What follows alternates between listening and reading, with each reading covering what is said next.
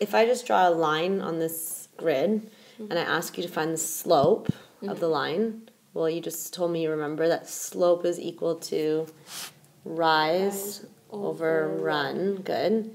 And the rise represents the change in the y values, right? Yeah. So going up or down. Yeah. And the run is going left or right. It's the change in the x value. So we can either count y value and x value.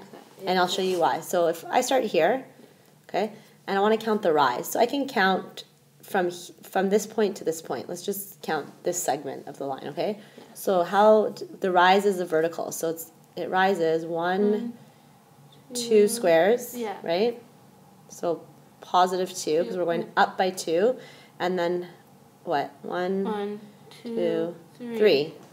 Okay, and we're going across by 3. Yeah. So we have our rise. So the slope equals, what's the rise? A rise is positive 2. Good. And the run? And the run is positive 3. Good. Okay. That's the slope of the line. Oh. Now, does it matter? No, we can just leave it as a fraction. Okay. Does it matter which 2 points on the line I pick? What if I decide to pick this point? Let's use a different color. Let's do purple. This point and this point. Do you think there's going to be a different slope from this point to this point? Or do you think it's going to be the same? I think it's going to be the same. Yeah, well, let's check. But maybe would the rise and run switch? Or no, so let's count. So going up. From that? Yeah, still the same line. Okay. Yeah. So we're going up 2 again, and 1, 2, 3. Still 2 over 3. Yeah. Any single segment on the line will have the same slope. And I can extend this. If I want to extend the line, I can count 1, 2 over 1, 2, 3. And I know that the next point has to be here.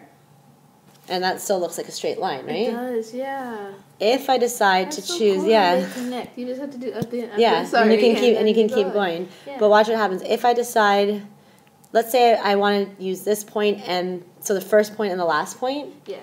Watch. So let's see how much it rises from the 2 green points. So 1, 2, 3, 4, 5, 6. Rise is 6, right? Plus 6. The run, 1, 2, 3, 4, 5, 6, 7, 8, 9. Let's simplify this. Let's put this into lowest terms. What can both of these numbers be divided by evenly? 2? Not 9.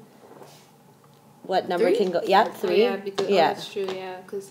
Because 2 goes into 6, but not 9. Yeah, what's 6 divided by 3? 3 times 2. Yep. 2, yeah. And then 9 divided by 3? It's just going to be 3. Exact same thing as the other ones, because it's the same line. When they did that now in grade 9, when they were showing us how you do similar, and then it all makes sense to me. Okay, watch what happens when we count the other direction. So let's say I count going down. So let's use red. So I'll pick these 2 points. Okay? Well, the rise now, if I'm going down, if you're counting downwards, is that positive or negative? Negative. We move down on a grid. Good. Negative 2. Then if I move to the left on a grid, 1, 2, 3, it's going to be negative as well? Right. Because it's going to be, is it negative because it's underneath this line? Because you're moving to the left. Think of a number line on a grid.